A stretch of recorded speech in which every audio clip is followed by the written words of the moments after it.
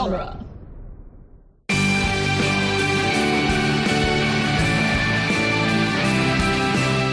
This is it, folks. The final 3 episodes. Welcome to Beyond Geek by Night, where we go beyond the scenes of Geek by Night podcast. On today's show, we will be discussing the 42nd episode, Failure to Launch. So get your spritzers ready, because we're about to go beyond Geek by Night. I am your host, Matt Bennett. I am joined today, as always, by writer and creator Scott Carelli. Hello. Writer and voice of William Medina, Nick Jimenez. Hello.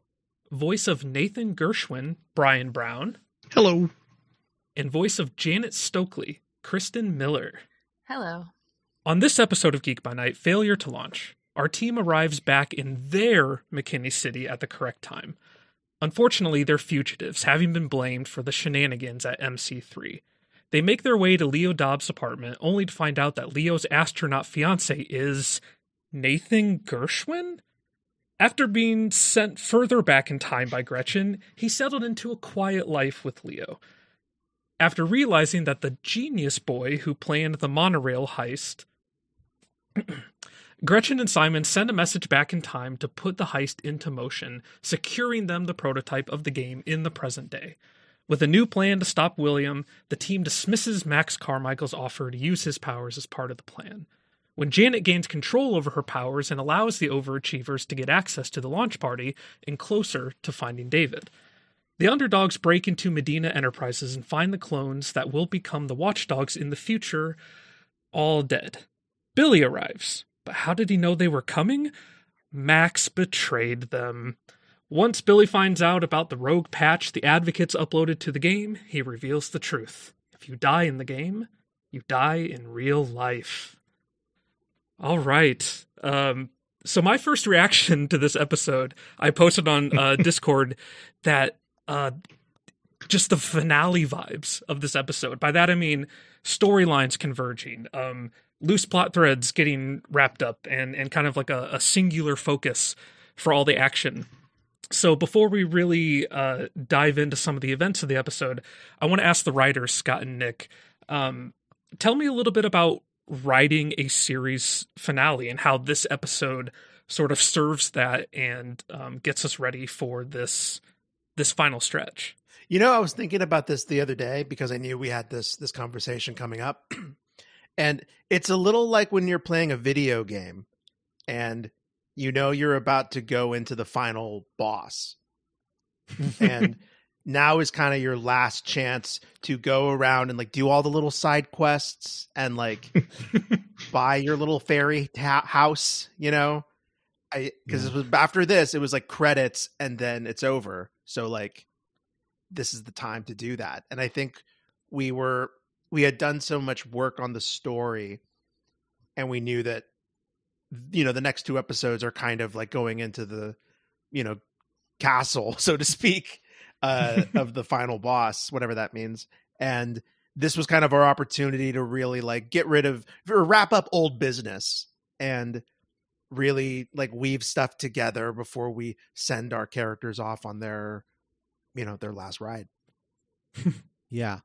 This episode was all about getting the all of the ducks in a row that are going to lead to the final 2 episodes. And making sure that everything was aligned exactly where it needed to be. You know, planes coming down for a landing, and this is like the landing gear coming out, you know? And we're just all metaphors today. But yeah, it's you just want to make sure that everything is lined up and we're going to hit the runway and have a safe and happy landing. And yeah, that's kind of like what this was. So it was all about like, okay, I remember writing this episode and like breaking it down with Nick and Cass in the writer's room, and just sort of like looking at all of our plot and everything. And I think, if I'm not mistaken, Nick, I think you and I, at least you and I, maybe Cass as well, I think we all re-listened to the whole show again. and reread all of the scripts leading up to this and was like, okay, here's the list of all the things we need to like tie up. And it was literally like going through the check marks of like, okay, how are we going to do this, that. And we just went through the whole thing. It was a tiring process, but I think it's worth it because I think it really does feel like everything is paying off the way that it should. Mm-hmm. I think the phrase that we tossed around a lot is like, we want the actual finale to feel like it's paying off like a slot machine. So hopefully it's starting to feel that way. What are some of the writers, what are some of your favorite endings of series? Maybe endings that you particularly like, or endings that were very influential, or endings that you just respect? Was there one that we talked about a lot in the writer's room, Nick? A series finale? Golly, I'm struggling to remember anything that we used as like any kind of template. Doctor Who is we don't talk about it a lot, but it's like in all three of our like bloodstreams at this point. Mm-hmm. Mm-hmm. And we talk a lot about how certain big Doctor Who finales felt like events, or wrapped stuff up, or seasons that had the idea of a season of television having one story being told that is fulfilled at the end. I think Doctor Who, and I guess Lost, was kind of the first time I was like, oh, a series of television can be like a Harry Potter book, but I don't remember any particular story being used a lot. I think we did talk about the Doctor Who season 4 finale. We threw that around a lot, just in how satisfying it was and how exciting it was. We wanted listeners to feel like that way about Geek by Night, the way that episode made us feel about Doctor Who. Yeah, where it's not only like a big important episode and it's the finale and it's the culmination of like everything, but it's also the culmination of like an entire era of the show. And they're like, everybody's coming back. This guy, this person, this lady was in one episode. She's here. Like, it was like everybody. And I was like, well, that's how we just like run our whole show. So I think that was definitely one of our touch points. In terms of like a series finale though, I don't know. Like, it was mostly the ones that I find the most satisfying tend to be sitcoms, just because they are more often than not like just made to just be like a real like, and we're closing the book and it wasn't that nice, kind of endings. The like final look back at the apartment as you shut the lights out and everyone's moved out kind of thing. And that's definitely like the vibe that we were kind of wanting with the finale, but also, you know what it is? It's Serenity. That's the big one. That's the big one that we pulled a lot from in terms of vibes of like, we want it to feel. I even think I broke that one down in terms of like. Oh, you did. You showed us the math of Serenity, and you were like, I think we can like kind of use this. Yeah. Cause I was like, you have like the first part, which just is like a random adventure kind of, but then it's like things start, you get the first reveal of like, oh wait, the plot thread that all the way goes back to the beginning. And then it just sort of like unravels, pays off like a slot machine. And then it's over. And you're like, I could watch more, but also if there's never more, it's fine. Cause like that was very satisfying. So yeah, that was definitely another one as well. Awesome. All right, so I'm going to move on to Kristin and Brian, my special guests for the day. I haven't had either of you two on for a little while, so I've been asking a lot of guests in these last few Beyond episodes sort of their thoughts and feelings around the series ending. So, Kristin, I'm going to start with you. Now that the series is reaching its finale, I'd like to hear about your journey with Geek by Night over the years, and in particular, your thoughts and feelings about the show coming to a real end and actually getting a conclusion. I have a weird thing about endings wherein for television shows, I don't watch them because I get very attached and it feels like saying goodbye. So if I never watch the end, I never have to say goodbye. And so I hadn't actually started the final season, and then Scott asked if I wanted to be on this episode, and I was like, oh, you're going to actually make me listen to all of these. Because I it's so bizarre when I think about, I mean, I think it was like, what, 2012?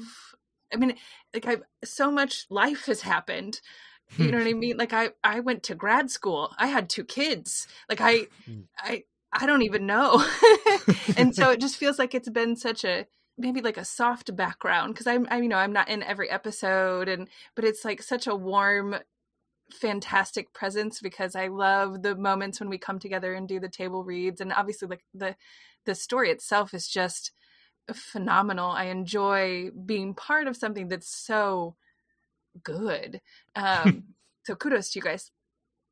And I mean, it's just so well made, and the writing is lovely. And it's very strange to think that I am not going to have my, like, semi-annual come and do a table read.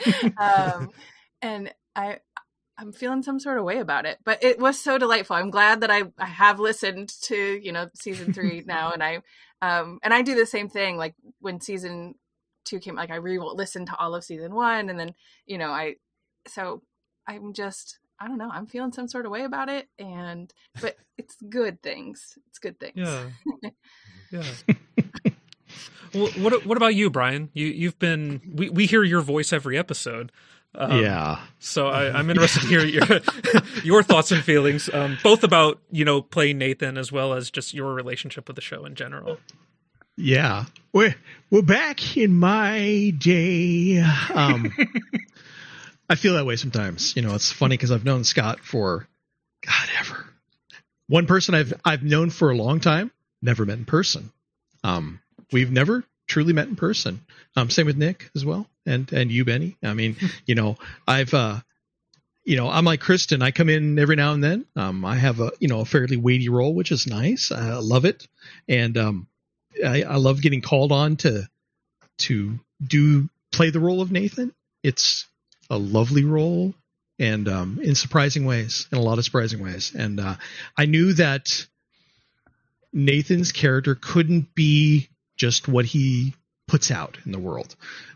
Cass and Nick and Scott don't write shallow characters for the most part.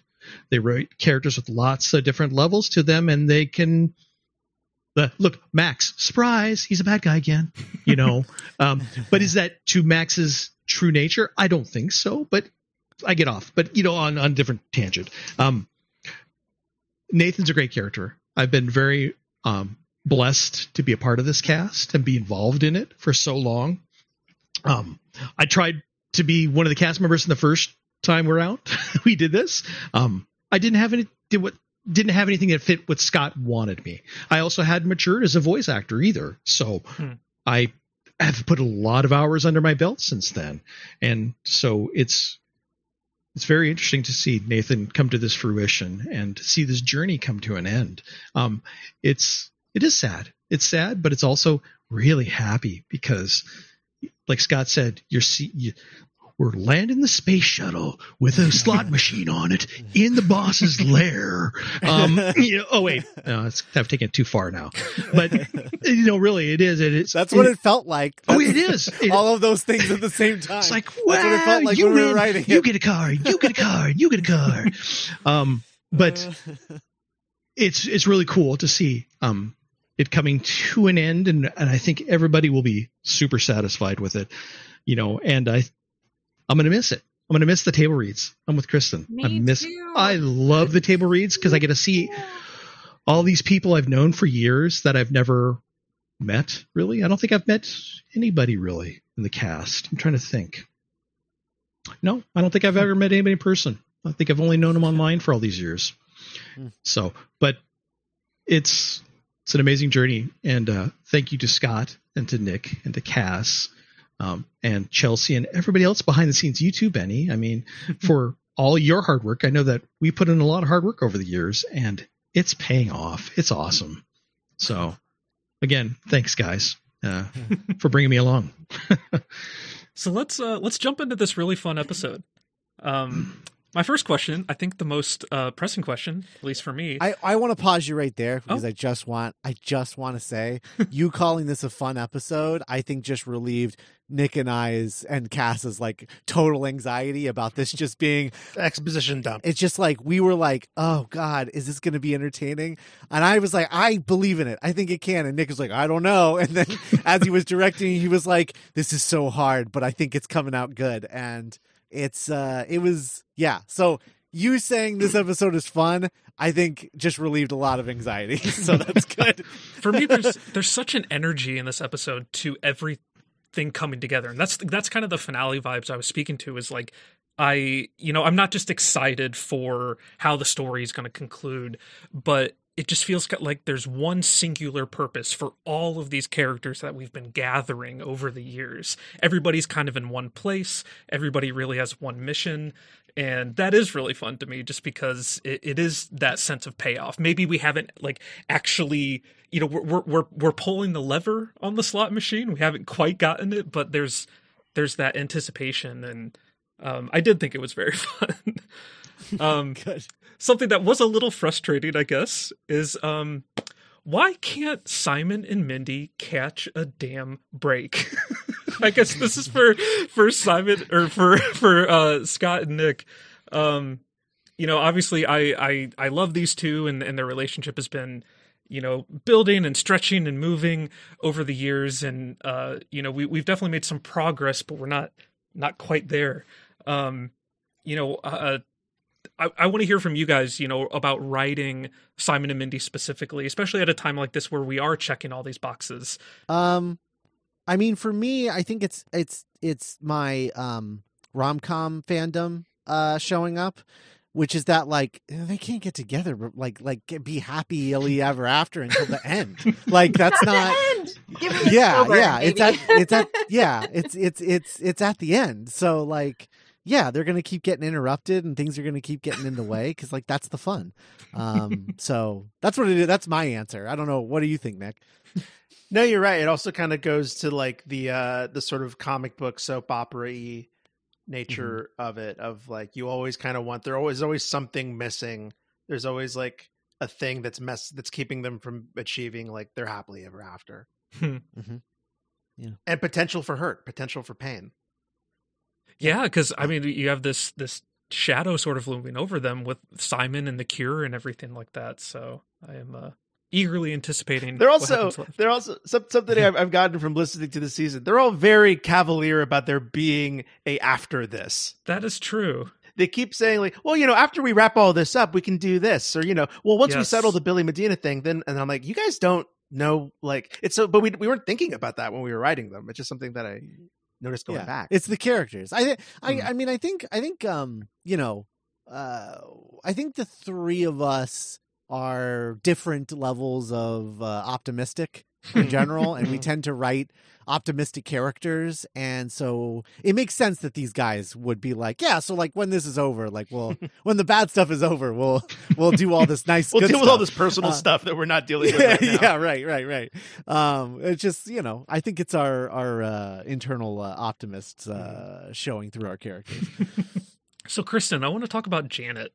Janet's abilities, especially during her introductory episodes earlier in the show, have really been plagued by her inability to control them.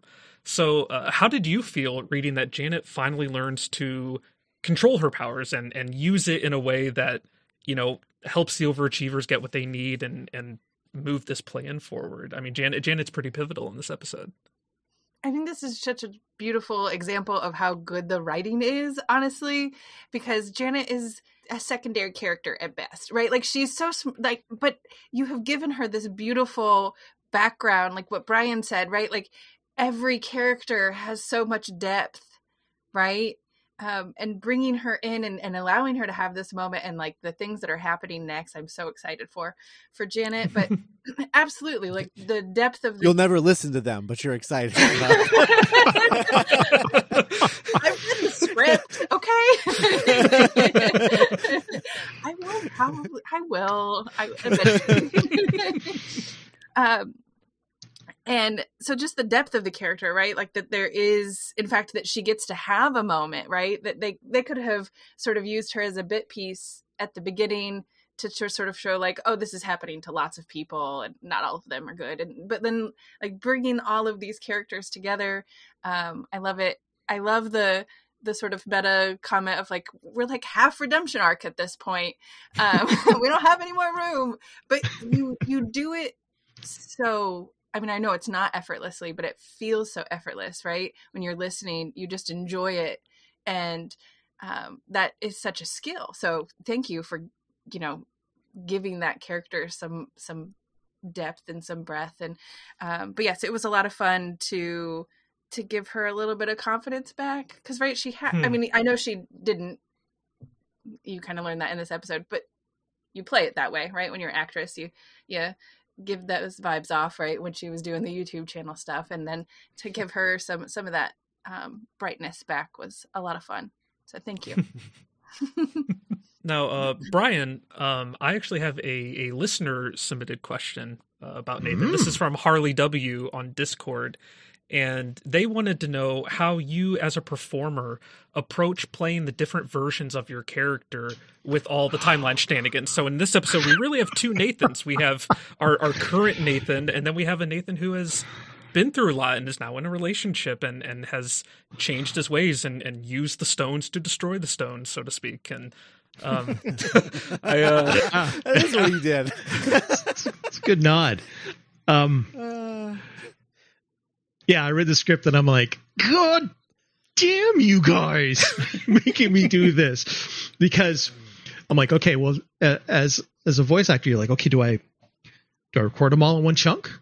Do I switch from side to side to side? How am I going to do this? Now, fortunately, I guess, maybe, I don't know. I was sick at the time. I was just coming off being sick, having a head cold. And so my voice is kind of raspy and it's way different than it normally is. And I'm like, oh, this is going to suck. Cause I had the deadline rolling, you got, them telling you, we need your lines. Come on, guys. We need your lines because we need your lines. And I understand that, they want to get it all together. And so I'm like, okay, shit, I gotta put it out.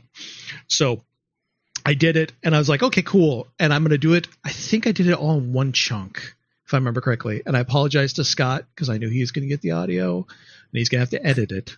And I remember doing it and going, okay, Nathan at the bar is going to be slightly drunk. Let's do that. Let's make him that way. So that way he's easy to kind of differentiate a little bit more than the other Nathan, who's obviously more mature, more with it, is happy where he's at. And we get to understand why he's happy where he's at and why he used the stones to make the stones go away, which is a great way to get rid of the MacGuffin. It was because that would have been like the thing to solve it all. Hey, let's get Nathan to fix it one more time. Woo! And Nathan's like, sorry, kids, wished it away, for happiness. And so it was a challenge as an actor trying to do those dual roles at times and still hold on to that confidence now that Nathan has rather than arrogance. And that he is truly a more centered individual and knows where he wants to go. He finally realized that infinite power is boring. So it really is. I mean, can you imagine you can make anything? He'd be so bored. He'd be so bored. I would be, at least. So yeah, so it was a challenge, and it was a great challenge. And hopefully it came across that you have the differentiations between the two of them enough. I listened to it and I thought, I did an okay job. Scott cleaned me up really nice. Thank you, Scott. Yeah, there's a real sincerity and authenticity to Nathan's kind of second chance. And I really like that you pointed that out, that, it is boring for him to be able to do whatever he wants. And now he got to try this new adventure just on his own. And yeah, I thought that was very sweet in this episode. And again, it's a nice nod to Scott's rom-comness that he did it for love. So, which is great. I mean, it is. And Billy McCartney as Leo, I love Billy so much. He is so amazing. And yeah, it's great to play across from him, to be his husband. That's great. So we've got another listener submitted question here. This one is going to be for Scott and Nick. And Ash on Discord asks, how long did you know that Nathan was the mysterious astronaut fiance? Was it a day one plan or something that came later? So this is touching a little bit on the checking the boxes that you guys talked about.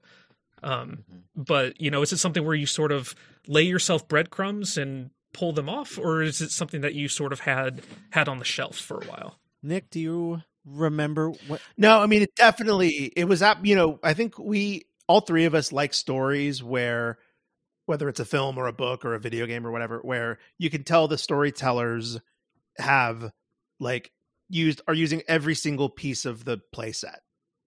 Mm-hmm. And I think it goes all the way back to the Future Minute of that was what we loved about those movies is famously everything, they say the whole movie in the opening credits and every single little thing. It's not a huge epic story, but everything kind of wraps up. And it was really important to Scott that nothing be wasted. That I think it annoys him a little bit when it's he notices that something doesn't tie up, or that something could have been, but we didn't, or it's a loose end. And so, for example, the monorail, way back Genius Boy, in Genius Boy, there was this thread that we never figured out of who stole them, who wanted to steal the thing in the monorail? Why did the monorail heist happen? And while we were mapping out this finale, we were like, oh, what a great opportunity to use that dangling thread in an effective way. And we're like, okay, well, how can that be the case? What could have been in the monorail that is now useful that we could say and retroactively make it be oh, well, now, oh my God, it's so perfect. It's we always planned it this way. Yeah. Well, so, okay. To be clear, there was a plan in place for the monorail originally. It was a plan for sure. It was a plan, but in the way that we write, where we go down paths that we end up in dead ends and then we have to backtrack, that plan had to get abandoned. You're oh, this doesn't work because it didn't fit into the story anymore. It wasn't going to work out. So then when we got here, I was just we got to figure out this fucking monorail, guys. It's going to drive me crazy. And so in doing that, we sort of we wanted to figure out we were oh yeah, the game and so we figured all of that out. But in terms of the astronaut, I think that was a thing. If I remember correctly, I pitched that it was Nathan very, very, very early on, and you and Cass were I don't know. We'll see. It was kind of, you guys weren't sold right away, but I was okay, it's not something we need to pay off right now. Or even the astronaut husband being a thing that needed to be revealed. Right. It was kind of just a bit. Yeah. Exactly. Totally. And so, because I think that was more your guys' trepidation, was just does that need to be a thing? Whatever. And I think when we got to this episode, I pitched it again and pitched the whole thing in terms of he goes back, falls in love. It's real. It's a real thing. Because I like the idea of the underdogs being well, we have to bring this guy to justice, but justice means taking his happy ending away and taking this life away. And would they really be able to do that if it really seems like he's changed? And I wanted to prove that he had changed both through Leo's love for him, and his description of this whole thing, but also from the fact that he took his powers away. He couldn't do anything if he wanted to. And that was just to prove that he really had changed. And I think when I pitched all of that, I think you guys were yeah, okay, that's pretty sweet. Because then it became useful. It just became, I guess I'm against explaining for the sake of the storyteller patting himself on the shoulder of right, cool. Right. I'm glad that ties up. Great. That really adds to the story. But oh, well, this is really effective. Also, Scott, what I noticed for the first time is you're right. It is his telling of the tale to the underdogs that they're able to be oh, well, we believe this. That was super effective. And it's oh, he gets to tell a story. He's a storyteller. And That's it. Right. Yep. In the moment, that skill really comes to his his benefit. So the answer is yes and no.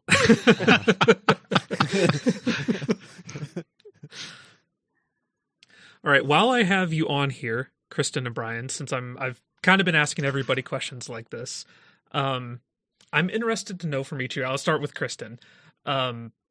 Looking back on Geek by Night as a whole, whether it was an event in an episode or whether it was something behind the scenes, what is your favorite Geek by Night moment or memory? I wish I had some time to think about this beforehand because I wanted. There's so many, right? There's so many. I will say, Oh no, it did happen. Sorry. One of my favorite memories in recording was recording the giant scenes, the Godzilla fight scenes, like in my closet alone. Like, it's such a strange experience to be doing this. So, like, that was a lot of fun. The sort of physicality of trying to make those sounds and not blow out my microphone and do all of that. So that was sort of the challenge of that was delightful. Part of the joy actually is the recording of it. We've been doing this for so long, and like I said, so much life has happened. I have worked in places that have fancy recording studios. And so like I recorded the first season in the television studio that I worked at. And then I worked at a university with a very fancy like school of music. And so I got to do that in a sound booth, and that was a lot of fun. And so there's just like this whole, and then in my closet at my house, which is its own kind of ridiculousness. And so that has just been the experience of making this, I think as a creative person, has just been a lot of fun. I've not ever done anything like this. I've done short films and plays and, all the different things, but not anything like this. And so it's just been a delight to be a part of. For me, I love the table reads. And for me, the favorite one is by far the last table read we did. It was very, bittersweet. But it's amazing to herd all of us together because we're like cats, and herding cats is always exciting. So to get all of us together for a table read is always a great challenge, and getting, the main voices. But it's always cool to see, Chris, to see Naomi, see Scott and Nick, Cass, and hear all these different characters being portrayed that you've only heard in the podcast or on, through the story itself. And then, to hear everybody just banter, have fun, and enjoy the story it's unfolding for them. But yeah, that's probably one of my favorite moments. That, or also when the scripts come out and all of a sudden they're like, okay, here's the script. And you're like, and it's always Chelsea's the first one. Oh my God. Cause she's always so excited, and it's great to see that and to sit down and read them and go, damn, this is good stuff. And it's going to be fun to put it all together and see what comes out of it. So yeah, those are some of my favorite moments, behind the scenes moments, more than anything else. Yeah. I have another one. This is it. The episode in the maze, recording that together.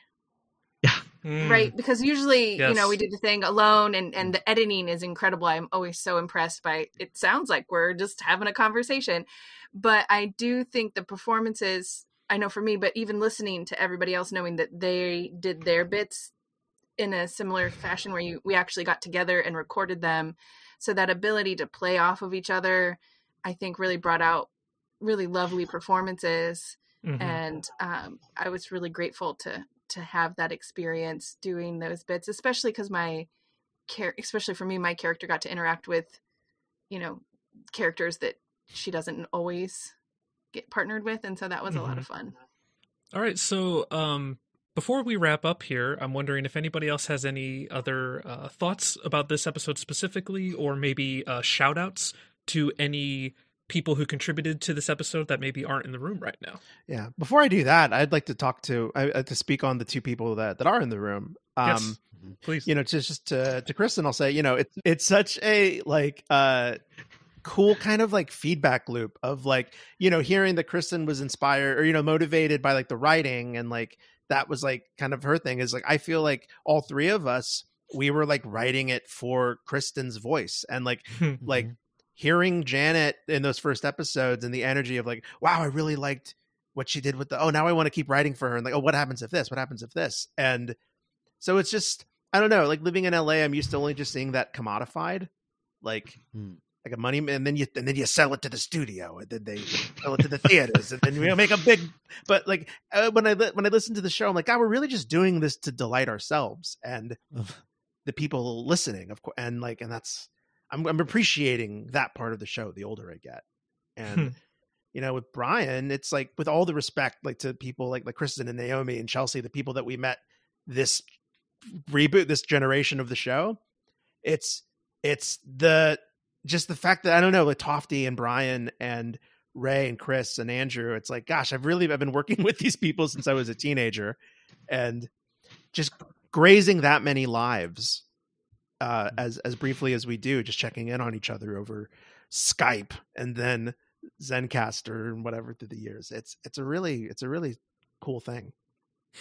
So much life has happened, and just this sort of, I mean, I know for you as a creator, it's obviously much more of a presence, but for it to just be there so solidly, because it has been for such a long time, it's just been a really cool experience. I mean, yeah, just to echo, what Nick said, it's like, Kristin was referencing earlier, like how, like, she was in for one episode or, one story arc, and then was like, well, I'm not in every episode, but like, whatever.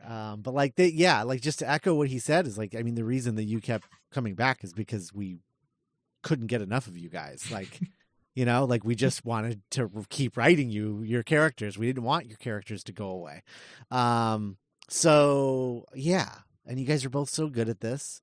And I think that like Brian, this is like, we knew going into this that this was going to sort of be Nathan's last big episode. Like he's in, he's in more, but like never is he going to have this much of like a starring role in the show anymore.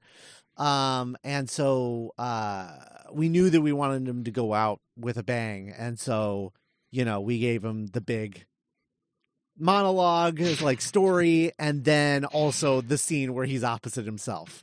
I also just personally just thought it was really funny, the idea of this like a self-absorbed character that started so self-absorbed ends the show in a scene with himself. I just thought that was a really poetic way for him to kind of go out. But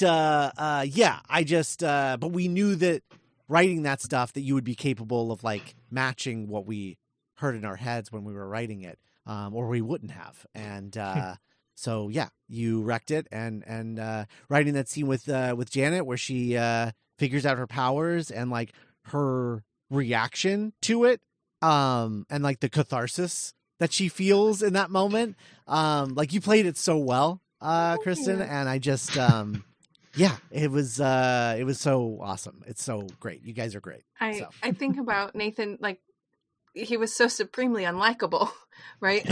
Yeah, honestly. And you really, at the end, I was rooting for him. I'm like, way to go, my dude. Like, and so I think that's a testament, one, to the writing, right? That you were able to bring us back around, but also the performance, right? Like you sold that as something that was, you could feel the love and the sincerity in that. And it was just, I love it when characters get that redemption arc, right? Like you to come around and you take them from somebody so unlikable, you're like, oh, and then you just start rooting for him, right? Like, and I love that he got to go out on such a lovely note.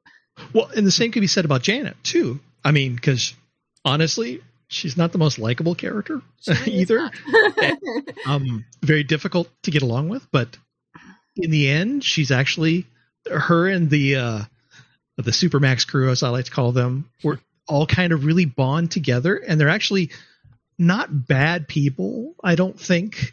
I think they're just built that way. Something like that, you know.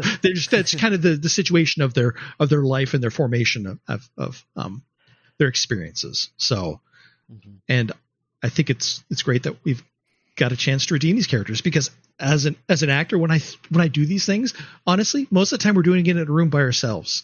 We don't know. I'm like, God, I hope Scott likes this. I hope Nick likes this. I hope Cass likes this. Because, you know, honestly, as a voice actor, again, you don't know. You're just like, I'm here with my cat. You know, I'm recording, or I'm in my closet with the clothes around me. There's nobody there to give me input. And so it's been a great challenge. And but it's shows in the product, I think. And it it's has just been a delight. Pretty awesome. I was blown away by this stuff. I was just like, wow. Scott, you made me sound really good. In terms of like people who aren't here though, like giving shout out. Oh yeah. You know, I mean, like it becomes we say it every week, but it bears repeating, you know. But I think, you know, Naomi just crushes this episode. I had so much fun. Like, one of the reasons Scott was, you know, kind enough to throw me this episode was like, it's like pieces moving in a Game of Thrones way that I really like. We kind of knew going in, this was sort of a spiritual, like a companion to the Blind Spot, where Lorelai and the Overachievers get to team up, and how much fun we had with that like chemistry. And so I don't know, just Naomi's so good at like freaking out as the heist is slowly falling apart in her hands, and like these monkeys have ruined everything again. I thought Morgan always does an excellent job. Yeah. I loved Morgan in this episode. I love how she has taken Mindy, like the transition from Mindy in the early episodes of like, I don't care and why am I here, and like, please no, and then like, no, you have to do this, and why have you not already done this, and like just the fierceness with which she cares and the way she performs that is just so good. So way to go, Morgan. Yeah, it's nice to see Mindy's strength grow along with her vulnerability in her softer side, and like that defines Morgan for me. So to be able to hear that performance come out has been really nice. So I especially liked her moment with Simon in this episode, just seeing all these facets of Mindy all at once. And also the editor, whoever edited the overlapping voices piece, like that person, whoever it was for this episode, also deserves a little bit of a kudos, because that was a lovely like. Nick synced it up really nice, and then I think I made it more like audible, whereby like shifting them all the way to the left and right, so you could like fully hear both of them at the same time. But yeah, that turned out really good. So yeah. I was very proud of how that ended up. It was so good. I want to shout out the whole underdog crew in the scene where they're all walking down the stairs, and it's just like there a couple things going on there. Like, one, it was sort of like the last moment in a really long time that they're going to be able to talk about anything completely like inconsequential, like sandwiches and bread, and with the bread, our clones alive. But it was also sort of a callback to the second episode of classic Geek by Night, where they like go after the Muffin Man, and they also are going down. They're like in an elevator having like a conversation like this, and so I kind of wanted to do like a little bit of a callback to that. And everybody in that scene is just so good at writing the line between we're about to do something that's a really big deal, but also right now we're trapped in a stairwell, so we can talk about bread if we want. And it's just really, really well done. And Nick directed the hell out of it. It's just I'm gonna miss these guys. But yeah. See, this is why I don't watch ends, because it's like saying goodbye. You don't have to say goodbye if you do it. Okay, I want to say thank you again to my guests today. This is a wonderful conversation about a great episode. Scott, Nick, Kristin, and Brian. Thank you so much for joining me today, and thank you to all of you, the fans, the underdogs, for listening today. If you'd like to support our show, please join the Dueling Genre Patreon at duelinggenre.com/support. You can also tell your friends, families, and followers to subscribe to Geek by Night on wherever you're listening to this right now. Thanks for going beyond Geek by Night with us. Stay tuned for the penultimate Geek by Night installment, episode 43, Playing the Game. And we'll be right back here after the episode discussing what happens. I'll see you all then. Have a super day.